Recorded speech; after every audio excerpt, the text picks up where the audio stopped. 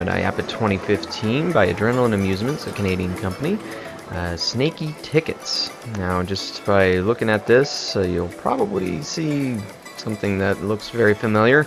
A snake-like game, which has existed on various platforms over the years, although for me, when I see this, I think of the old arcade game from 1983, Nibbler.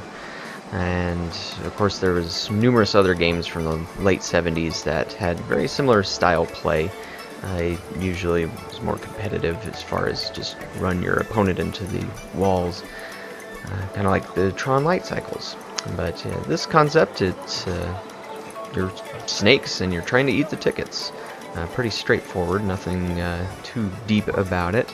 But of course it is a challenge, one of those easy to learn, difficult to master concepts, as you need to maintain your snake as it gets larger. By eating more tickets, it just gets longer and longer, and that of course makes it more difficult to get around. Although it is nice with this big screen that there's enough area, it doesn't feel too constrained. And I believe with each new round it will change the positioning of those spiky balls that you find there. Now, one thing to note is the music that's playing in the background here, the tropical music. That's not from this game. That's not something I added. That was due to an Ocean Pearls game that was next to that particular unit. But here's one that didn't have that loud music next to it. This was at the Adrenaline Amusements booth.